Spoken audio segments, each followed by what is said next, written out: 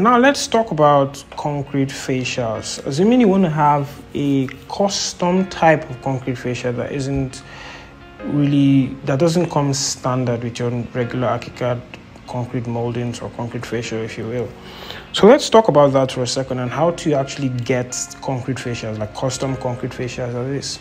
So to do that, the first thing you want to do is to have a rough sketch of the profile of your concrete fascia. Think of it like your section. You have to sketch out what the section would look like, and then let's just start working so you see what I mean. Now, I already have a rough sketch of what my concrete fascia is going to look like, and I'm going to use my line tool under the Documents tab. I'm going to click on it once just to activate my line tool. I like to keep it as black, so yeah. All right, so I want to sketch the profile of what my concrete fascia would look like. I'm going to have a full effective height of 675.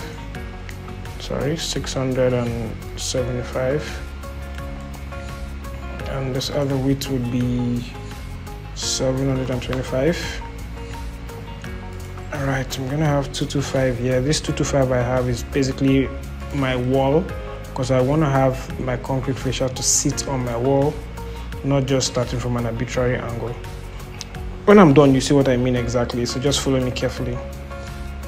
So what I'm doing is I'm trying to sketch the profile of what the concrete fascia would actually look like. So I'm gonna have 75 here. I'm gonna have 75, that's 3 inches. Cut out this, that's not what I need.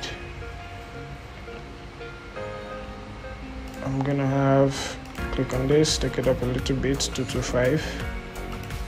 I'm gonna take it back 75, probably take it out by 50. I want it out by 50 again. Here. Then I take this down by 50, 75. Alright. Yeah, this is what I'm looking for. Alright, I'm just going to give this a small curve. Probably this. Yeah, that looks good. So I'm just going to fill this using my fill tool, and this is my fill tool. I click on it once, I hold my space bar, and then I just do that. So this is what I'm actually going to use. This is what I'm actually going to use to create my concrete fascia under my complex profile. So I'm going to copy this, just Control C, Control C.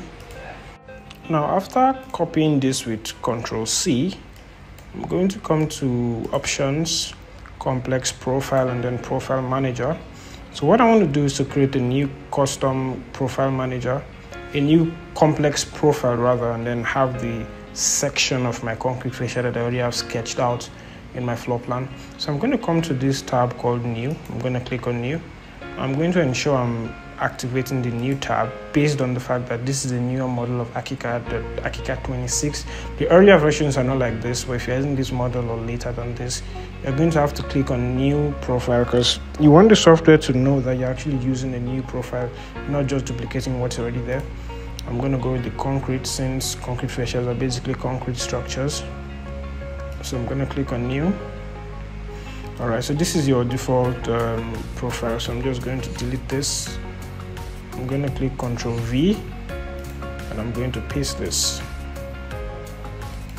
Just drag it, and this is how I want it to be. Alright, now the reason why I have to take it to the reference of the X reference on my new profile workspace is so that when I'm attempting to draw my wall, it's not just arbitrarily drawing a random wall with no reference, because this one is actually going to be a reference wall. So that's why I need, because this one is actually I'm going to draw my reference from the edge of my existing wall. So if I don't have the reference placed at one edge and I try to draw it randomly, it might just be a little bit more chaotic. So that's the reason why I'm doing this. So I'm going to save it. That's save. I've saved the profile. It's under the name New Profile under the Concrete tab. So I'm going back to my ground floor.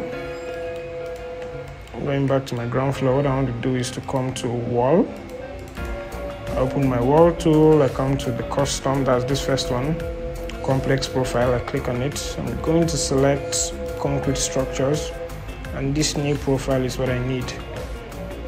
Now before I do that, there's one thing I forgot to do. Let's go back to concrete facials, complex profiles rather. Let's go back to complex profile and let's just edit that. So I'm going to click on this. I'm supposed to override the edges so that I give it a uniform color of white, assuming I want to use white. So I'm going to click on this. I'm going to come to this first one, custom edge settings. Click on it. What I want to do is to ensure all of the surfaces are the same. So I'm going to override this first surface, take the surface, and let's search paints. Let's say I'm using a glossy white paint, for example. And then I'm going to click on this and say apply to all edges. So all the edges are effectively going to have the white paint color. Then I click OK. All right, I've done that. Then I'm just going to resave it again. So my settings is going to reflect.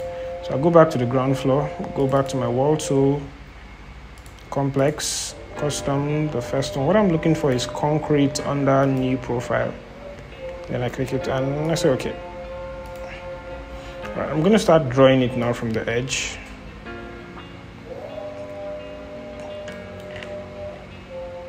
I'm going to start drawing it from the edge.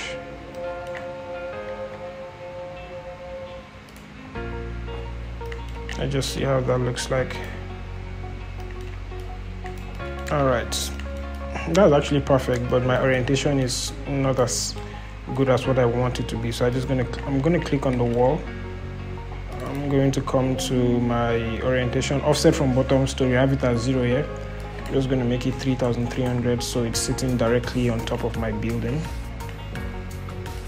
So you see how well placed it is directly on the wall. That's because the height of my wall is 3,300. I had that set initially when I was working on the story settings, elevations of my tab. So what I want to do is I'm going to Ctrl Z that, or I'm just going to come here and delete it. So I'm going to draw it as a single unit wall, not just different lines. So I'm going to go back to my wall tool. We are doing the same thing, but I'm making this 3,300. And I can decide to make this white also. It's not really needed since I'm not going to have any open edge space, so that's not really needed as such. So I'm clicking OK. Now if you're wondering why I'm drawing the wall from the inside and not just from the outside, it's because I intentionally did my concrete facial profile in such a way that that wall, let me show you, this section, this wall that we have here is going to be part of the existing building line. So this 225 by 225 we have here is basically the size of my wall. So I want the concrete fascia to sit on top of the wall, not just lapping to the side of the wall. That's why I had it placed that way. So I'm going to click on this edge because of the way I drew my profile in such a way that that first 225 is from the inside, and also the way I placed it on my concrete facial on the complex profile window. I want to make this a chain wall.